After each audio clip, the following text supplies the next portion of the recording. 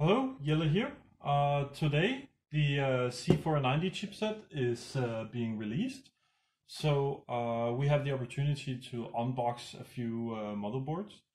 Sadly, the CPUs actually didn't get released today. We can't really share any performance numbers or something like that.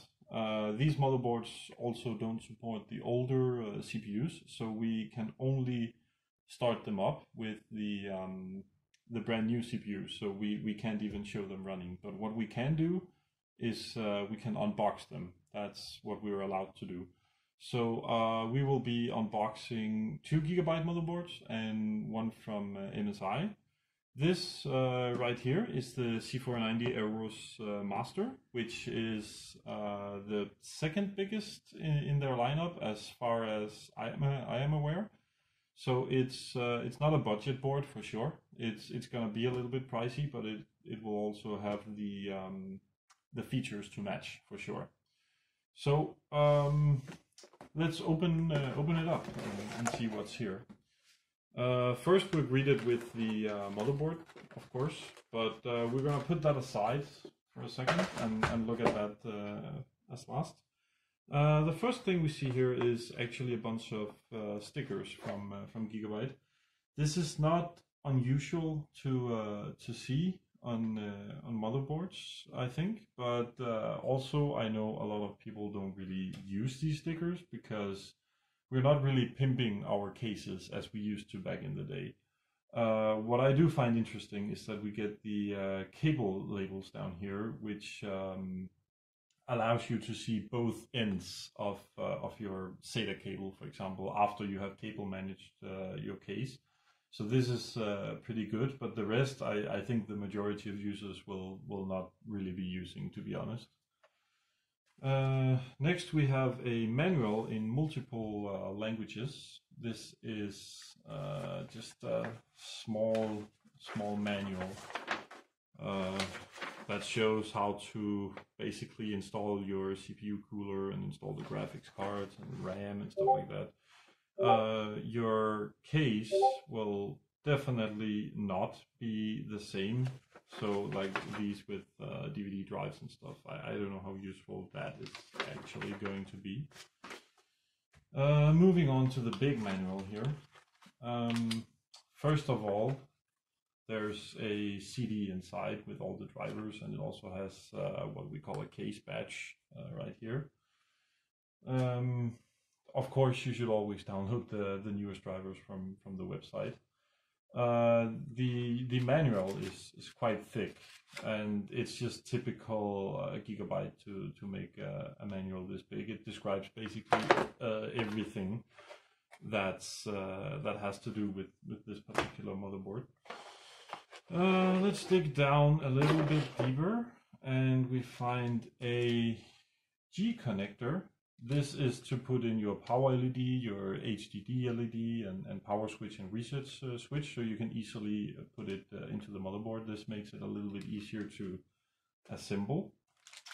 We have a Wi-Fi antenna here. I don't know if this board actually comes with Bluetooth or not, but there are two connectors here. So maybe I will have to research a little bit on that. We have two RGB extension cables, which are pretty nice to have. SATA cables, we have four. Two of them with a 90-degree angle on one of them, on one of the connectors, so that is pretty nice as well. Then we have two temperature probes here.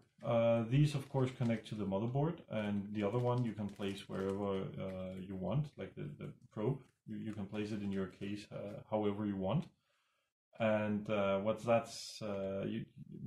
that you can adjust the fan speeds for some of your fans in your case, depending on the temperature of various places in your case.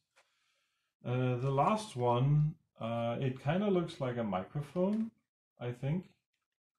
It is a noise detector or some sort, as far as I can figure out just by looking at the motherboard. you can connect it to the motherboard, and maybe you can control some fans or something from the noise that this one detects or something. I don't know. But that was everything in the box. So the last thing we have is, of course, the motherboard itself. It's pretty heavy. It comes with a backplate, which is steel. Now I can't really get this open. There we go. So it looks like this, and it's pretty beefy. Not only because of the backplate, of course. We have very big VRM heatsinks, and that of course goes with the big VRM here. I actually don't know the setting of the VRM that we have here. There are 1, 2, 3, 4, 5, 6, 7, 8, 9, 10, 11, 12, 13, 14, 15 chokes here. It doesn't mean that we have 15 power stages underneath, but I think that we actually do. I don't know the configuration of this VRM or anything. I haven't looked at it yet, so I'm gonna be looking at that in our Danish review for this board, because these are on release date. Usually I would go over the whole motherboard, but not this time. Just a quick look here. At the bottom here we see a lot of fan connectors. There's also one up here, and we have 2 for the CPU. I'm sure that there are more, but I actually didn't really check it out. But at least you can have a lot of fans connected to this motherboard. You have a reset switch down here, and then you have the noise connector thing. I don't exactly know what this is yet, but we'll figure that one out later. 2 USB 2.0 for front connectors, and what is this? I think this is a TPM. I can't really see from here. 2 RGB connectors. One of them is missing a pin. I don't really know a whole lot of RGB connectors or anything, so these are probably like 2 types of connectors. Then we have Gigabyte's dual BIOS switch, so you can turn dual BIOS on and off, and you can choose between both BIOSes as you like. The thing is, usually you should leave the dual BIOS on, but for generations now, Gigabyte knows that their dual BIOS system will automatically change from one BIOS to the other if it detects a corruption. That is really not good if you're extreme overclocking, which this board should be definitely able to do. Then you can switch it off so it doesn't just randomly change BIOS chip, which is pretty neat. Then you have your audio, of course, and another connector here. I don't really see what that is. We have 6 SATA ports. That's pretty neat. Today we usually find 6 SATA ports, but then again we also use the M.2. There's M.2 under here and under here. I think there's one under here as well, and this will act like one big heatsink for the M.2 drives that you have installed. What do we find? We find a USB-C connector for the front panel. That's Type C, and then a USB 3.0 front panel connector. We find a post LED up here, which is pretty nice. You know what's going on when the motherboard is turning on. That's always nice. We have 2 more RGB connectors up here. Again, 2 different types, I think. Not entirely sure. Moving on to the connectors down here, or up here, I should say. We have 2 8-pin connectors. Usually one 8-pin connector would be enough, especially since these are rated for 384 watts per connector. If you don't have 2 8-pin, it's fine to go by just one 8-pin. I think if we go back to the 9900K, I think not even that can actually max out one 8-pin connector unless you're really pushing it with liquid nitrogen.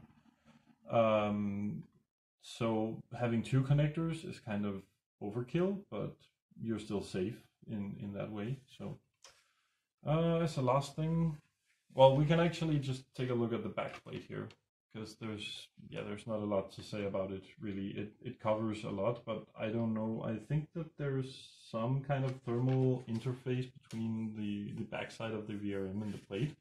So this whole plate is gonna act like a one big heatsink. It doesn't have a ton of surface area for that, but at least it's something rather than nothing. Moving on to the I/O, we see a clear CMOS button, which is really nice to have back here if you're doing some overclocking, be it extreme overclocking or not. It's always nice to have the reset BIOS button accessible, even though the whole board is installed in a case. You can update the BIOS on this board as well, just by having a USB key installed with the right BIOS. You don't have to have a USB CPU installed or any RAM or anything. You just need power, basically. We have our two connectors here. At least I see Wi-Fi 6 here, but I still don't know if there's any Bluetooth. Maybe there is. 4 USB 2, it looks like. And then we have 2 USB 3.2. Those are type A, of course. We have an HDMI, so the CPUs might have integrated GPU that has been there for generations, so I don't think that's really anything new. Again, a USB 3.2 type A, and then a type C. We have 2 more USB 3.2 over here, and then we have 2.5 gig LAN, which is the only LAN card that you get on this board. I really like that they're moving on from 1 gigabit. I feel like we have been having 1 gigabit for nearly a decade now. So we need something faster, because with home servers and NASs and stuff being so popular, it's really good to have that extra speed. As a last thing, we see just the audio out, and of course there's a microphone in or something here, and an SPDIF here as well. So that is the Z490 Aorus master motherboard. Thank you for watching, and I will see you next time.